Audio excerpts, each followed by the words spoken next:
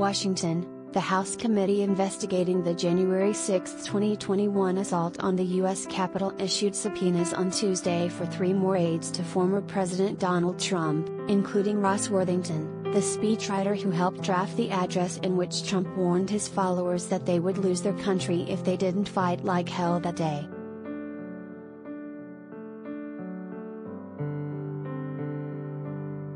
President Trump falsely asserted that he had won the 2020 presidential election and urged the crowd to fight much harder and stop the steal, the committee's letter to Worthington states. President Trump also encouraged attendees to march to the Capitol, telling them "I'll be there with you."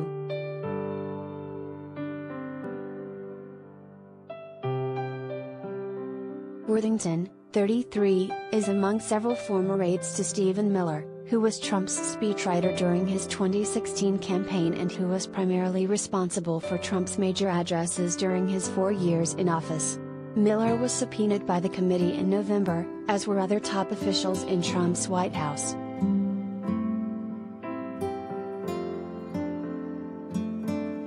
"If you don't fight like hell, you're not going to have a country anymore," Trump told thousands of his followers near the White House on the day of the Capitol riot, primarily reading his remarks off teleprompters arranged on both sides of the lectern.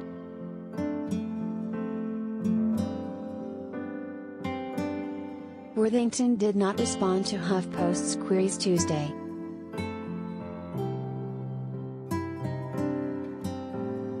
The committee also issued subpoenas to Arthur Schwartz and Andy Surabian, 2 advisors with close ties to Trump's eldest son, Donald Trump Jr., who also spoke at the January 6 rally.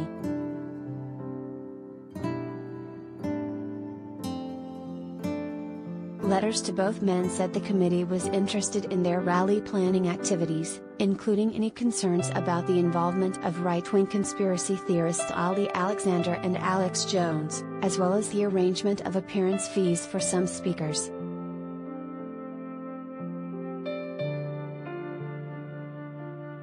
Schwartz did not respond to HuffPost's request for comment.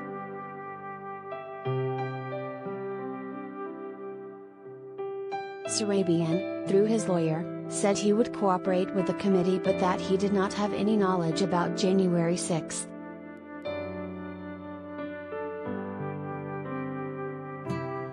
"While we plan on cooperating with the committee within reason, we are bewildered as to why Mr. Surabian is being subpoenaed in the first place.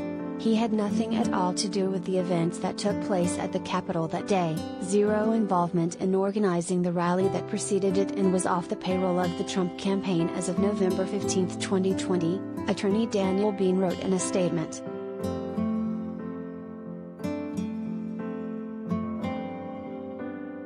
The bipartisan January 6 committee plans to start holding public hearings as early as next month with the goal of producing an interim report on Trump's efforts to block the certification of Democrat Joe Biden's 2020 presidential election victory in his attempt to retain power.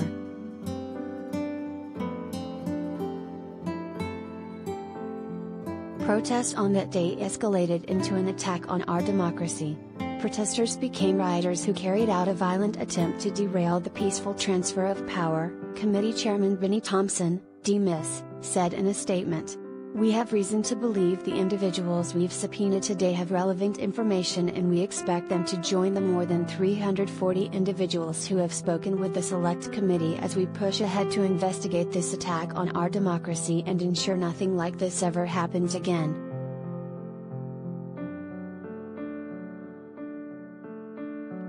Trump, who lost the election by 7 million votes nationally and 306 to 232 in the Electoral College, became the first president in more than 2 centuries of U.S. elections to refuse to hand over power peacefully. The January 6 assault on the Capitol, which Trump incited in a last-ditch attempt to remain in office, resulted in 5 deaths, including of a police officer, as well as injuries to another 140 officers and 4 police suicides.